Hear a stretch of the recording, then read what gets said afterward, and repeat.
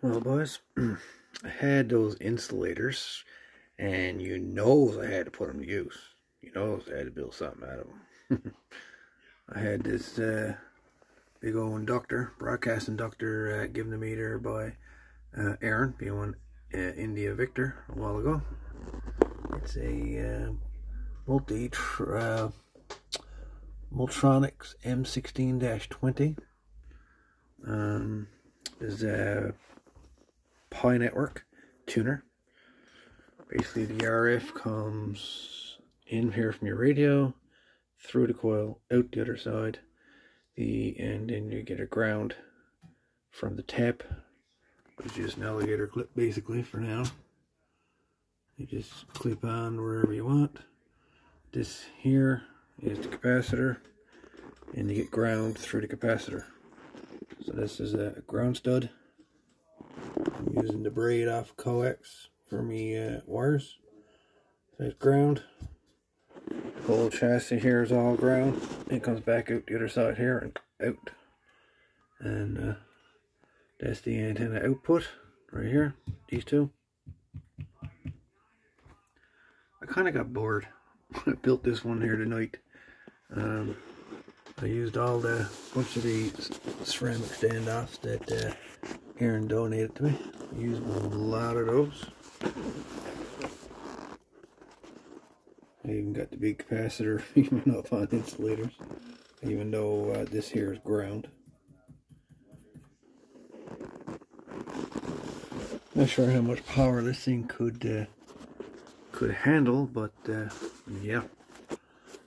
Basically, I want to tune it.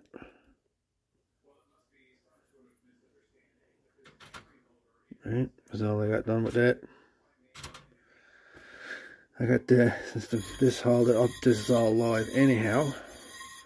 I say to myself, like, what's the point of just having a piece of wire come from one side of the capacitor and then bring it all the way over here and tap it? So I just ran a piece of braid right across here, and I made a soldered it right onto that, and it just taps, and that's me tap. Tap the ground through the capacitor. That's the tuning capacitor. It's a whopper. It's a big one. But yeah, kind of got bored. I suppose I should have went with SO239 connectors, but I say, what the hell.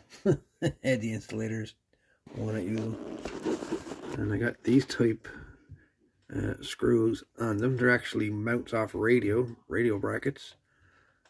So you just unscrew these to attach your ladder line onto it, or whatever you want to put on it. Alright. Do these, just comes off your fingers. And the same thing with these two. These two just come off easy enough. Unscrew them. Put your ladder line on it. Anyways, it's a big coil, boys. But not exactly sure how much power this thing can take, but